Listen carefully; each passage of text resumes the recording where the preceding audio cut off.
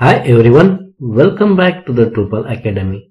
In this tutorial, I will show you how to create the custom service with the dependency injection in a Drupal 10 with the help of the ChatGPT. In this ChatGPT with the Drupal series, we have seen how to create the custom module, how to create the custom form, and how to create the custom block in the previous video. So we have generated this custom user info module using the ChatGPT, and all these things are created with the help of the ChatGPT, like this custom form, this custom block. Now in this video I will show you how to create the custom service with the dependency injection in a Drupal.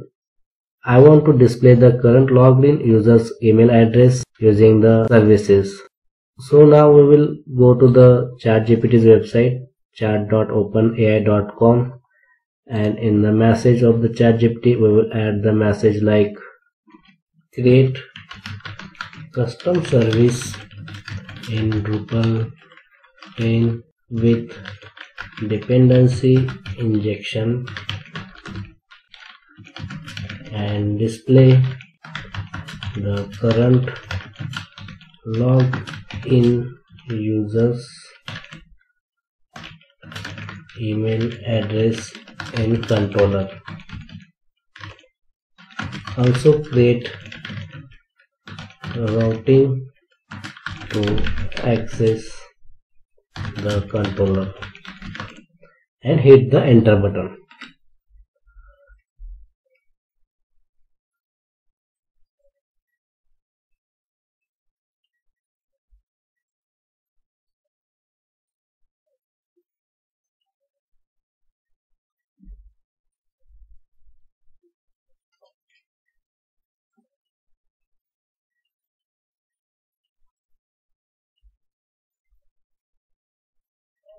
Now we will check this code by adding it in our Drupal website if it works or not.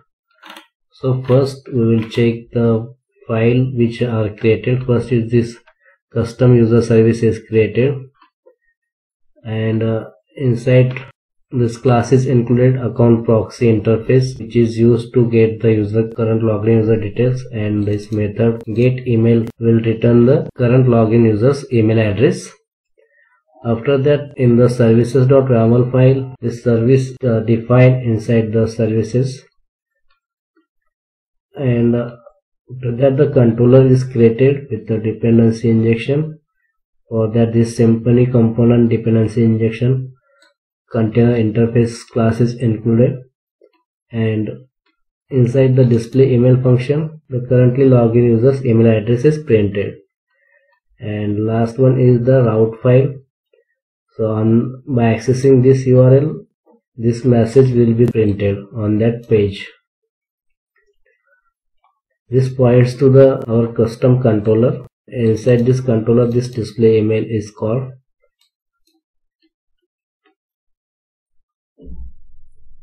Now we will integrate this in our code. First I will create this CustomUserService.php file inside the src directory. New file, paste it here.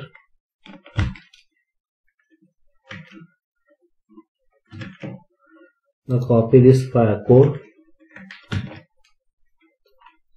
So we need to change this module name because my module name is custom user info.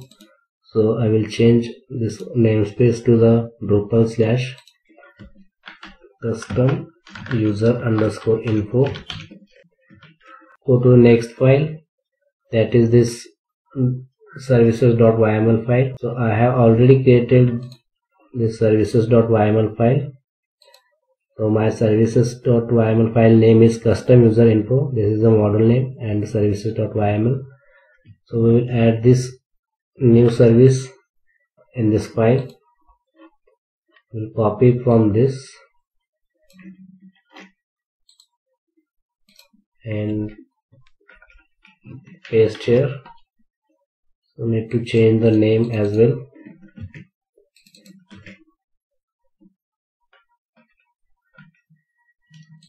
We'll give it name as a current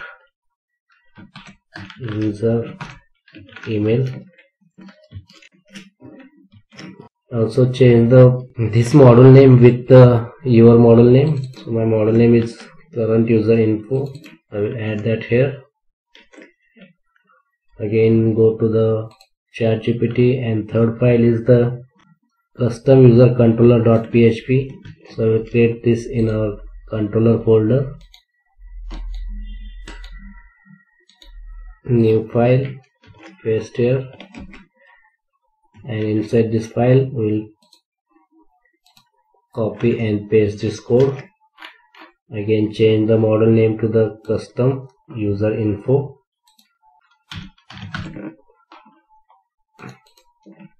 Same change here because the service is included, and here the service is called inside the static function. So our service name is user info current email. Copy this, paste it here. Now the last file is the routing file. Copy this routing file, go to your routing.yml.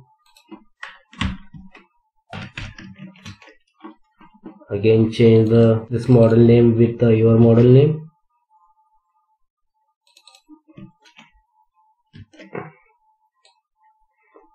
Rest other things are we can keep as it is.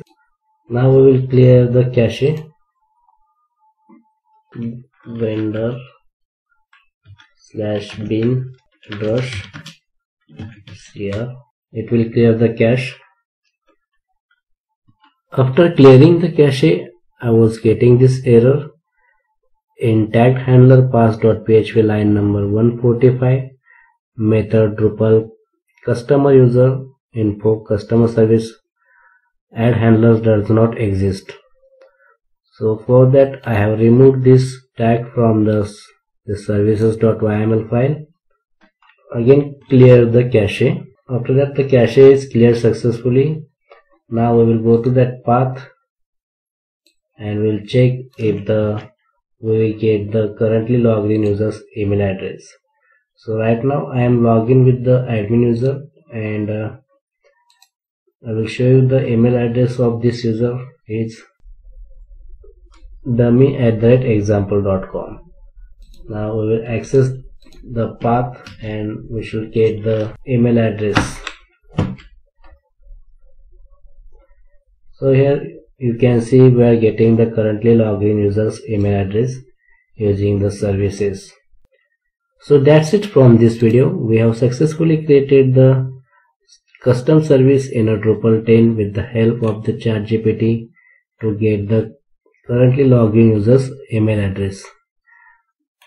So we just need to remove this section from this service because it is not required, and because of this we were getting this error.